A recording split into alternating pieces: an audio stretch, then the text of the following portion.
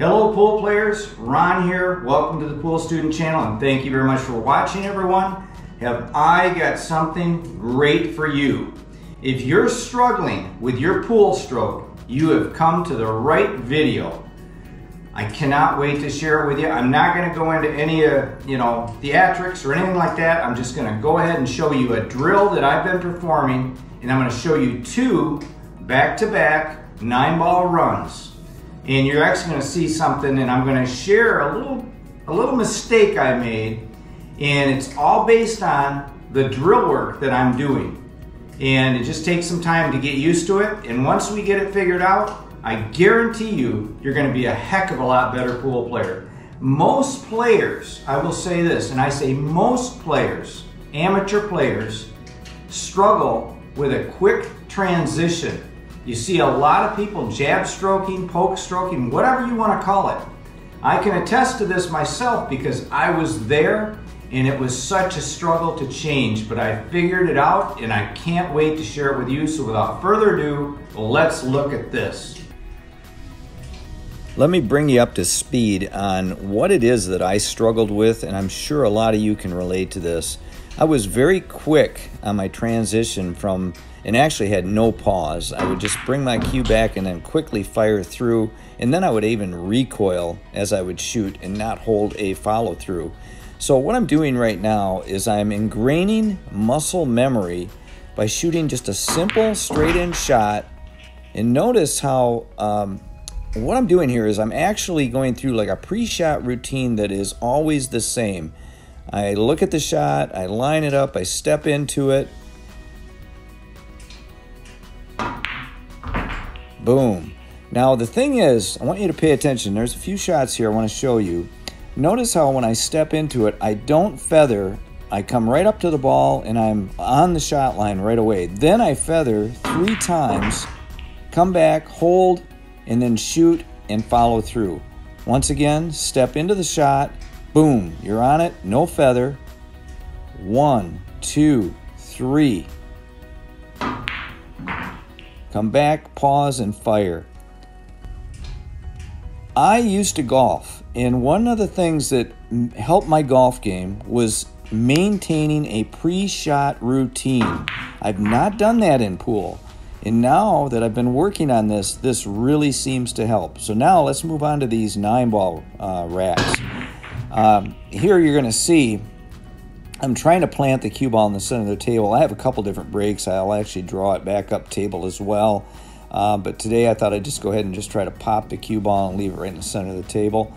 Here, I'm looking at banking this ball, and I've got a helper ball. You can't see it there, but I could glance off it if I don't quite make it, so the pocket becomes pretty huge at this point. All I have to do is get it on the right side of that ball. And luckily I clipped the ball and it did go in. Now the nice thing about that is by hitting that bank at that angle, I was able to get on the 2. That was my main concern. Now notice also as I shoot here, take a look at my feathers, take a look at everything that I'm doing. Once again, this is identical to what I did in that drill. And that's what this video is all about. If you're struggling with not having a pause and too quick on your transition, perform that drill and perform it as long as you have to. In other words, like for me, it's been about a week. I haven't even posted any video. I've been working on my stroke, just working on what you saw there in that drill. Now, I'm now bringing everything to the table. 3, and fire. Notice I come back, I pause, and I follow through. Once again, let's look at this closely. Boom, I'm on the shot. 1, 2, 3. Boom, through the ball. Same thing here. It's always the same. Try to make sure you always perform the same pre-shot routine. 3, come back, fire. Now, because I'm not used to this 3 feather situation, watch here.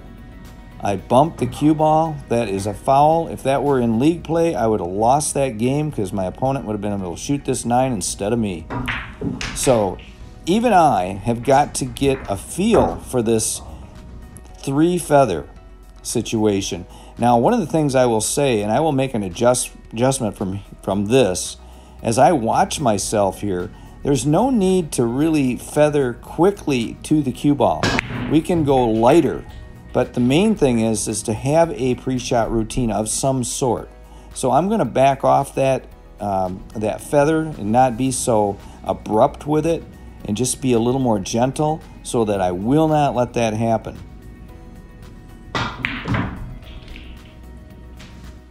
I really like that shot. I remember that shot. You know, I stayed down on it. I just stroked it with a little draw so I could stay in that window and get on this 3. Once again, 1, 2, 3. Come back, pause, fire, and hold the follow through. 1, 2, 3. Boom.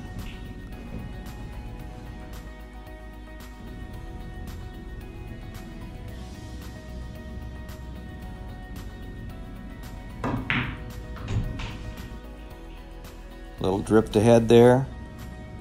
And now I want just the right angle so I can flow into the 9. Thanks for watching, everyone. I hope this is of help to you. I guarantee it will be if you just do it. So get after it. Let me know how it works out for you. Leave some comments if you would. I'd appreciate that. I like the feedback.